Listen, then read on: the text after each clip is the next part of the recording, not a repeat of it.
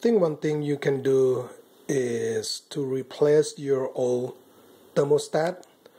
This one is solid state manual heat and AC thermostat that I have with the house for like over 20 years, I guess. I mean, it worked okay, but again, it's not programmable, so you have to manually, if it's get really cold, come down early morning and set it to 70 degrees or whatever.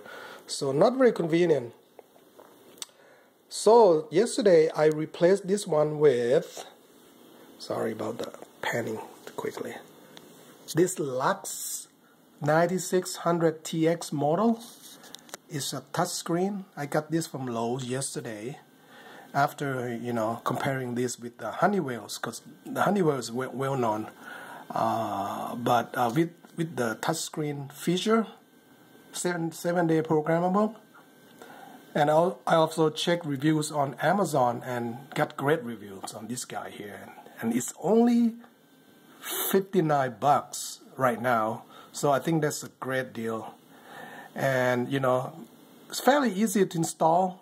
When you're removing the old thermostat, make sure before you do that, when you expose the wires, make sure you label the wires first. And this package comes with sticky labels, so you have something like red, yellow, white, brown, and green, like 5 wires. Now, this unit is also used to AAA batteries, so there's no need for a transformer or other power source.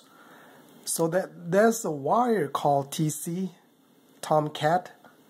For some of you that might be helpful. You don't need TC wire, so basically I just tape it off because that's basically for transformer source, and we don't need it. It has batteries on batteries, so everything else pretty much go directly to from the old wires to the new wires based on the color basically, and it worked great. It have fan, heat, cool. Right now I set the switch on heat in the back here, so in summer you will set it to cold, you will move it back to cold here. Okay, right there. And the fan I set to auto for the time being here. Right here you can see the switch in the back. Set it on heat here. And I already programmed, basically early morning I set it to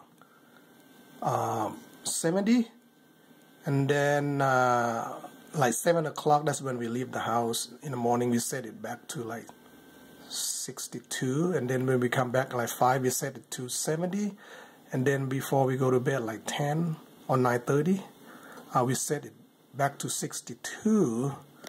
So, and basically I set it for Monday, and then there's a button to copy, so I basically copy that same setting to the rest of the week, Tuesday, Wednesday, Thursday, blah blah blah, just copy the same program. And of course, when the next year, when the summer comes, you would want to set this back to, well, not back, to set it down to cold, and then you will set your temperatures, again, settings for summer. And it's really convenient, so I don't have to come down early morning, in winter to turn it on. And also it save energy, because you turn it off basically, or you set it to certain temperature so it won't come on when you're not here. So that's gonna save you a lot of time and money, and this is gonna last for a long time.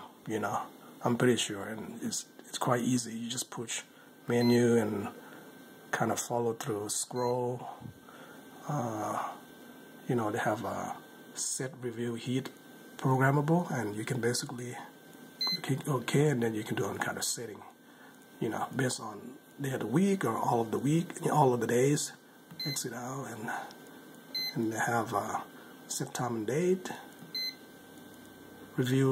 set review heat programs, set review filter usage. Now this one is set I reset it to 0. Actually I have a sort of washable filter. The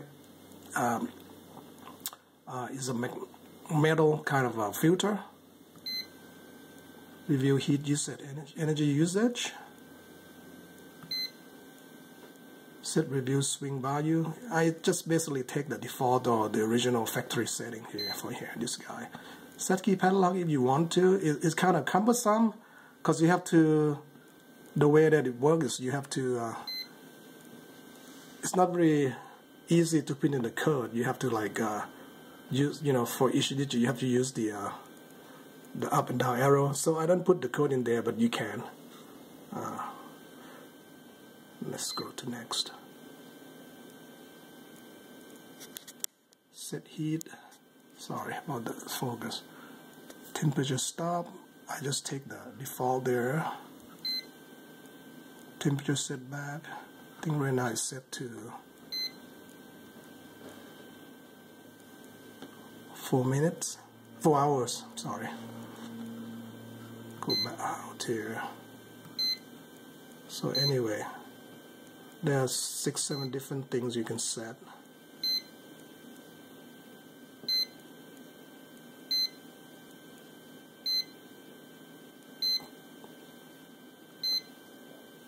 Okay, so anyway, fairly easy to use. So I think it's a great time to replace your old thermostat with the programmable one. If yours like manual one, it doesn't work very well at all. And you want to make it as easy and as passive as possible, and then save energy. Let the computer do all the work for you. You don't have to come down and set the temperature in the morning. Every day takes up a lot of time, and it's fairly inexpensive nowadays to get. And this one have a lot of good reviews on Amazon, so that's why I bought them. I talked to the lady at the Lowe's worker there, and she said they never have a lot of return from customers, so it means that people keep them, So anyway, hope it helps. Have a great winter and replace your old thermostat, okay? Bye.